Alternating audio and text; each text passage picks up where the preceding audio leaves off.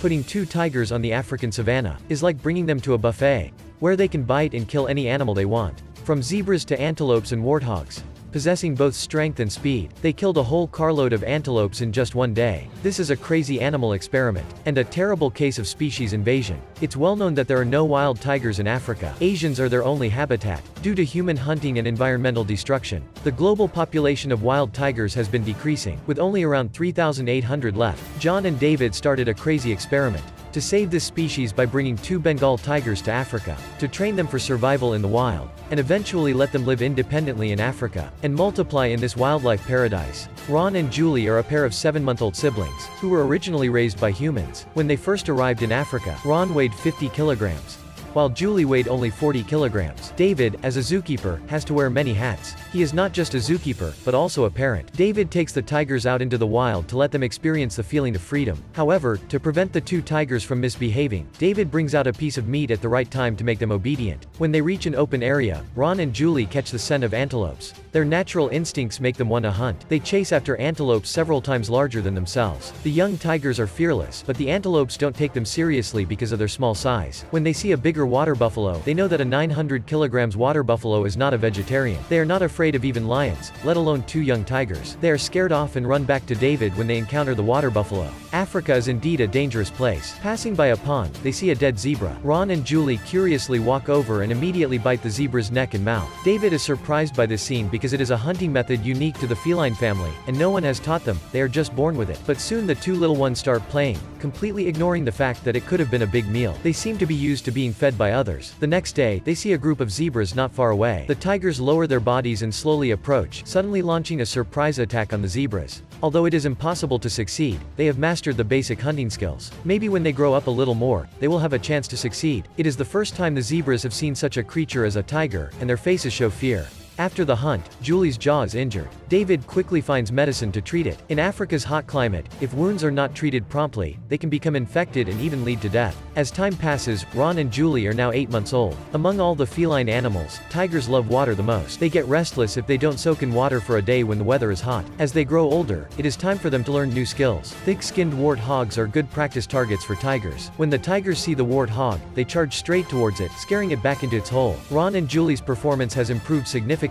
but unfortunately, it is the rainy season. In just a few days, after the heavy rain, floods begin to rise, and everything around them is submerged. Even the local residents cannot escape. This is a once-in-a-century heavy rain, and they are forced to evacuate the camp and move to a place 480 kilometers away. The terrain here is wide and open, with relatively sparse trees. It's not a good hunting ground for tigers as there is no cover. In the distance, there is a herd of large antelopes. Without any cover, Ron and Julie quickly rushed towards them. Obviously, this was going to be very difficult. They did not realize that hunting was essential for survival. To train Ron and Julie, John and David brought in a realistic jumping antelope for the tigers to practice their hunting skills on. Ron quickly became interested in the jumping antelope and was soon chasing after it. Although the movements were a bit awkward, they eventually passed the test. To make the tigers associate hunting with food, another large antelope was brought in. This time, the siblings worked together to practice their hunting and killing skills. Although their movements were still a bit slow, they were able to successfully hunt down the antelope and had a big meal afterwards. However, the downside was that from then on, whenever they heard a car start, they would run after it thinking that there was food. To change this behavior, the trainers had to come up with a different training method. They hung prey from ropes attached to trees and trained the tigers to catch them again.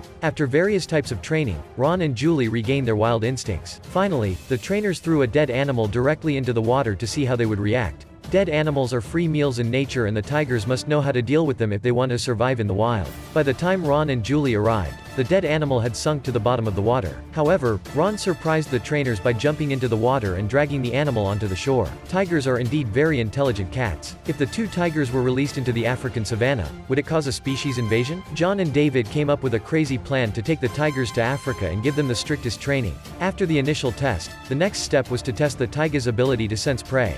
After the cage was opened, Ron and Julie rushed out excitedly and quickly searched for prey. Julie found the prey first, but Ron, being the stronger of the 2, snatched it away. Although Julie was helpless, this was a world where the strong dominated. Only after Ron finished eating did Julie get to eat. To maintain his authority, David had to take the food away from Ron's mouth, but Ron had regained much of his wild instincts and protested by showing his teeth. This led to a battle between man and tiger over the food. David did this to show who was in charge and to protect himself. Only by being more dominant than the tigers could he train them. Otherwise, he would become the target of their attacks. The training went on for 6 months. Ron and Julie have finally completed their first kill, but the prey was quite unusual, a hedgehog covered in spines that had pierced their entire body. David once again tried to steal food from Ron's mouth, which was a dangerous move that should not be imitated. David helped Ron by removing the spines from its body, causing Ron a great deal of pain. The last spine was stuck in the tiger's paw and was deeply embedded. David had to use a large pair of pliers to remove it, causing Ron to want to attack him in pain. If it were not for the strong bond between David and Ron, this action would have been suicidal. No tiger can ever be fully tame, and Ron had not learned its lesson from the last encounter with the hedgehog. It had now set its sights on a 3,000 kilograms rhinoceros. It was unclear who gave Ron the courage to provoke such a dangerous creature in Africa. Luckily, the rhinoceros was gentle and did not turn around to crush the tiger. Suddenly, Ron and Julie had mastered their hunting skills and were eager to show off their prowess. The warthog was a good opponent, with its fast speed and dangerous teeth posing a challenge to Ron and Julie. The hunting action began, and the warthog, which was relatively small, was caught not long after it ran out. Although it struggled and wanted to resist, it was futile as it was tightly locked by the two tigers. The two tigers had completed the most basic training, and now it was time to find them a bigger place to live. This was a 30,000 square meter enclosed area where they could live independently. Eventually, they would be sent to the vast grasslands in the wild. John and David faced enormous criticism for implementing this crazy plan for the two tigers. After settling into their new home, David had some emotional interaction with the tigers. Surviving in Africa was not easy for them, as they needed to consider various parasites and diseases they might encounter. Being non-native to the area, they had no immunity to the local climate and soil. David later took them out to hunt and tested their response to pearl birds. For African predators, Ron and Julie still seemed too young and inexperienced, and it took many attempts before they finally succeeded. As they grew stronger, David arranged even more challenging tasks for them.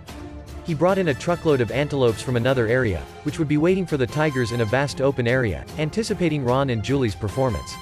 Normally, tigers hunted independently, but Ron and Julie were different as they had grown up together and had a close relationship. When tigers live in the jungle, they rely on trees and grass for cover during hunting and only launch attacks when they are close enough. But now that tigers live in the open grasslands, can they still hunt successfully? Let's wait and see. The antelope saw a tiger for the first time and instinctively ran away when the tiger ran towards them. The tiger chased them with all its might and ran as fast as a cheetah, but today's hunt was unsuccessful, and the tiger came back panting. To motivate Ron and Julie to tap into their potential, David did not feed them today, letting them know that survival depends on themselves. The next day, the two tigers had not eaten for 2 days. David did his best to hold them back to control the timing of their ambush, but for the hungry tigers, this was a very dangerous thing. Suddenly, the antelopes scattered in all directions, and Ron and Julie quickly chased after them. After a chase, Julie caught an antelope and quickly pounced on its throat. The antelope struggled, but it was no match for Julie's strength and was eventually bitten to death. When David tried to take the prey into the bushes to enjoy it, he unexpectedly had to fight off the two tigers. After returning to their home with a wire fence, David rewarded each of them with a piece of meat. So far, the tigers have only successfully hunted 3 times, and they still have a long way to go before they can live independently in the wild. What will happen when 2 tigers are released into the African savanna? Will this crazy experiment lead to a terrible species invasion? Let's wait and see.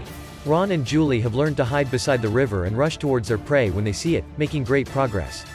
They use the cover of trees to approach antelopes and wait for the right moment to launch an attack. Ron was drooling at the sight of this. When the antelope herd sensed danger approaching, they immediately turned and ran in the opposite direction.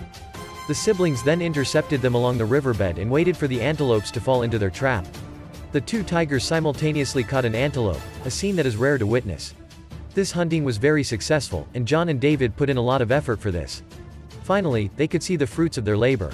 The small tigers, who grew up in an environment where food was readily available, have now become skilled hunters through hard training. When facing the wild Julie, David must be cautious when trying to take food from her, and Ron must be even more careful because he has grown to 250 kg.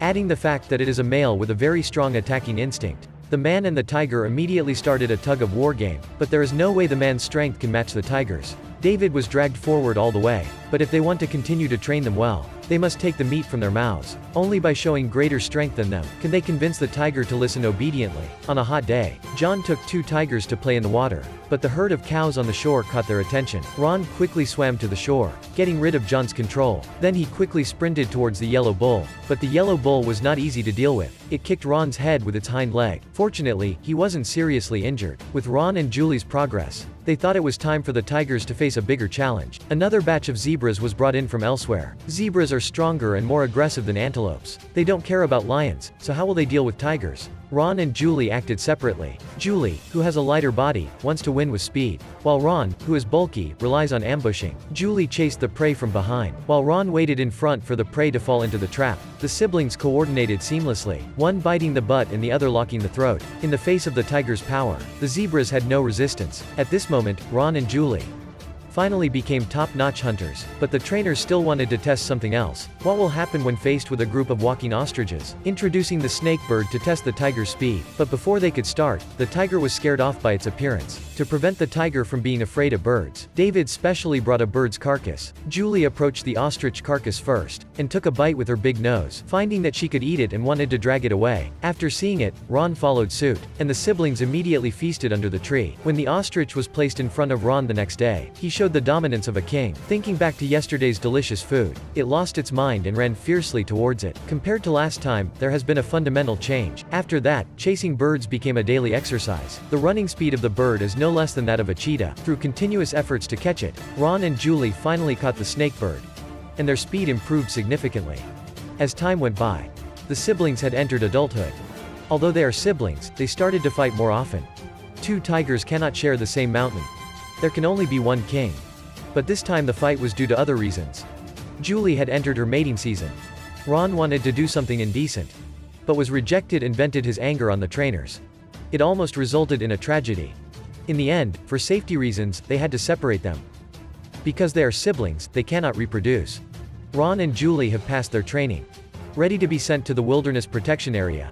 The brother and sister are proficient in setting up ambushes and executing precise attacks, leaving little chance for their prey to escape. At this point, they are not simply hunting, but exhibiting the killing instinct of felines. It didn't take long for Ron and Julie to capture a full load of prey. Although some had doubted the possibility of artificially raised tigers surviving in Africa, the results are now in, and many people have been proven wrong.